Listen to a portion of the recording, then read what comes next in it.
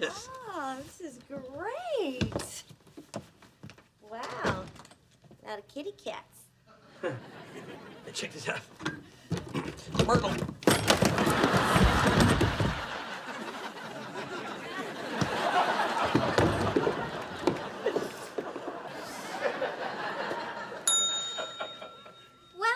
Welcome. I'm Betty Chapin, innkeeper. Hi, Carrie and Doug Heffernan. A beautiful place you have. Yeah, everything's so dainty. Well, people were a lot smaller 100 years ago. You know, I know Arby's. Arby's? You gotta tell that one to my husband, Ed. Okay, so let's get you two signed in. Oh, okay, I'll sign in. Where do I do this here? I'm guessing it's... Oh. Excuse me.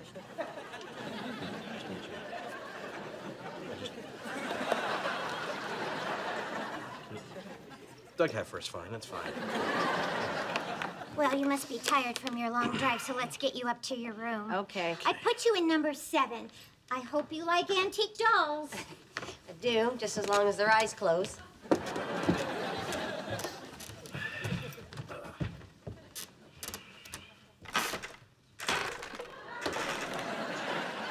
People were a lot smaller a long time ago.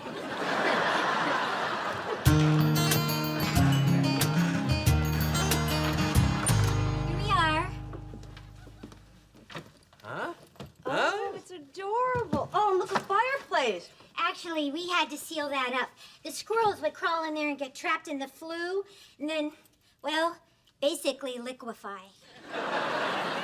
Here's your bathroom. Now, I made sure you had plenty of towels, and if you need anything, Oh! Ed, what are you doing? I told you we had guests coming. Well, they're early. Why didn't you just use the shower downstairs? You know, that doctor told me I'm supposed to soak it. Well, just get out.